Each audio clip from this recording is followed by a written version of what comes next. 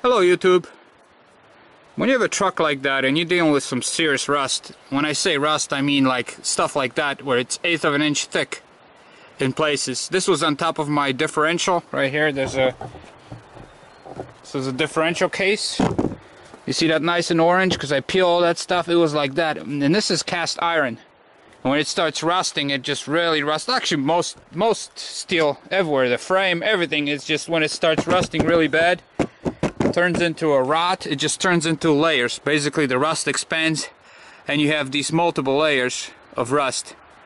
And if you take a grinder and hit it with a grinder, it'll make this thing nice and shiny. You might think you have nice clean metal to paint, where in fact you have paint on top of the rust and the water will penetrate and still just keep corroding. So most people, what they do is they take a peen hammer. When you hit it with a hammer, it just boom, and the big chunks all breaking off.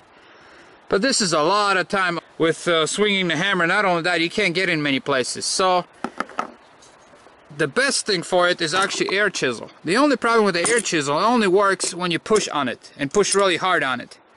And that doesn't work really well, because when you're working like this, you push on it, it just falls right in the, I don't know if I'm pointing the camera right, it falls right in the thing. Let's say you want to work all over here and work all these corners like that, and you want to knock all that scaly rust off. It's just basically when you push it, it just falls down and there's nothing you can do. When this thing is free like that, it doesn't do anything. So let me show you, let me hook up the air and show you what I mean. See, when you push it, then really starts doing. You can have it sitting like that. See, it doesn't do anything till you push it. So I figure, what about putting a rubber band on this thing and having a tension on it? And boy, is this is the best thing ever. That's the, oh, this saved me hours and hours of knocking the rust off this thing. So let me show you how I do it. I bought a box of rubber bands. These are heavy duty rubber bands, and I just do a loop like that, just simple. Because I don't know what kind of knot it is, but anyways, I slip it over this thing till I get to about this point.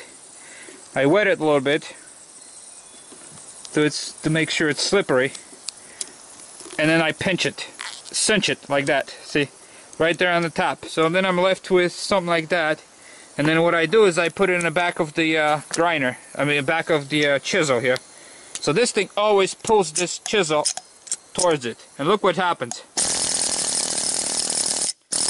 You got a little jackhammer that just, you can control it wherever you want. And I had some scaly, crappy rust, especially on the whole differential, the axle, and underneath this on the frame here on these tubes, that I was just wasting time with a hammer to try to knock it off. And with this thing, let me show you now.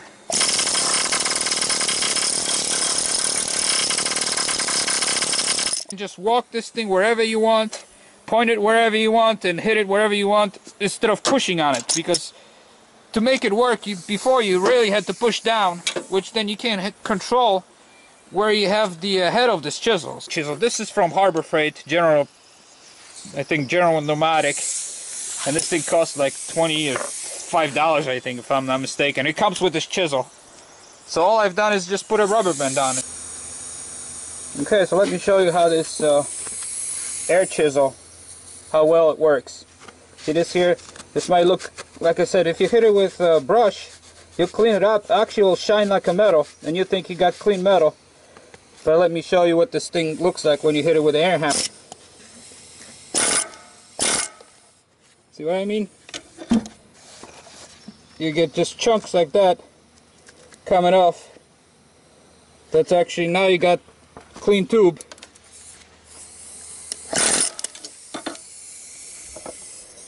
See, you're probably going to be upside down, but this is what it looks like. And that's how well this thing works.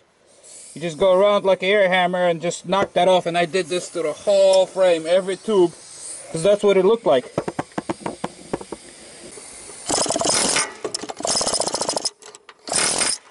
I'm doing this with hand. But you get the picture. See all that stuff falling down in there? And see, now you're down almost to the metal. Now if you hit it with a grinder, you're gonna have nice shiny metal like that.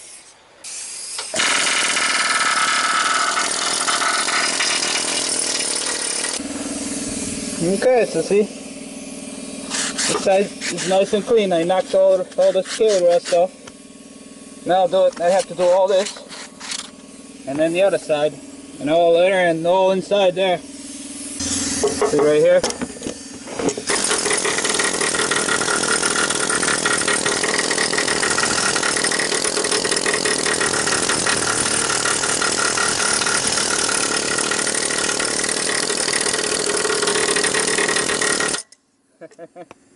Like I said, I'm going to take measurements with the caliper all the way around to see how much metal I lost. Doesn't seem to be a lot. I would say about 20%, because right here it's on the outside and it's on the inside clean metal. So I know this is original thickness. And as you can go by, it seems pretty even everywhere, the thickness here, but you know, I'm going to check it. Because I had that scaly rust everywhere, so I know I lost some of it. Especially on the lower sections here. There was a lot of scale underneath here and on top here. So that's definitely, I can see this is definitely about 20% thinner. Especially near here, towards the end here, it's about 30% thinner, but it doesn't matter. Where I'm towing here, it's attached here. That's the towing bar hitch. So, like I said, this truck is good for 11,000 pounds towing, and I'm only going to be towing 4,500 with a trailer I want to buy. So I'm definitely safe enough to tow anything, you know, at 4,000 pounds. But like I said, the metal loss is you can compare the top, which is pretty much original thickness, in the bottom. On both sides, this is the thinnest spot right here. Compared to the top, it's about 30% less. But by the time you get here, it's pretty much original thickness. So, and the tubes, the only spot on the tubes that is weak is right here. My air chisel almost went through. And this is also that's another beauty about using this air hammer. It's basically, you're gonna find every weak spot. You know, you're not kidding yourself with a lot of people try to fix rust and not touch anything so it doesn't break through. In the case of the frame, you want to break through it. Make sure if you got a weak spot, this thing will find it and punch right through, which is what you want. You don't want to be kidding yourself thinking you got solid metal when you don't. So that's another benefit of using an air chisel and doing it the whole frame everywhere and every tube, and make sure you got solid metal. You can also use a needle scaler like this one to get in the tight places, but this is a slow going.